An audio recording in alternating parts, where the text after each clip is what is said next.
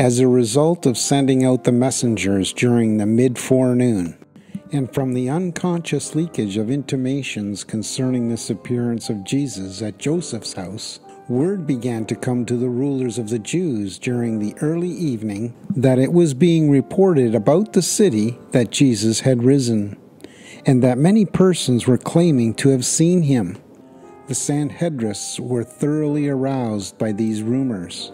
After a hasty consultation with Annas, Caiaphas called a meeting of the Sanhedrin to convene at 8 o'clock that evening.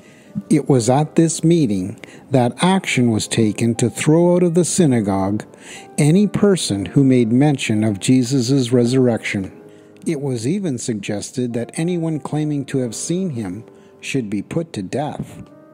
This proposal, however, did not come to a vote, since the meeting broke up in confusion, bordering on actual panic. They had dared to think they were through with Jesus. They were about to discover that their real trouble with the man of Nazareth had just begun. The Urantia Book, paper 190, section 3, paragraph 3.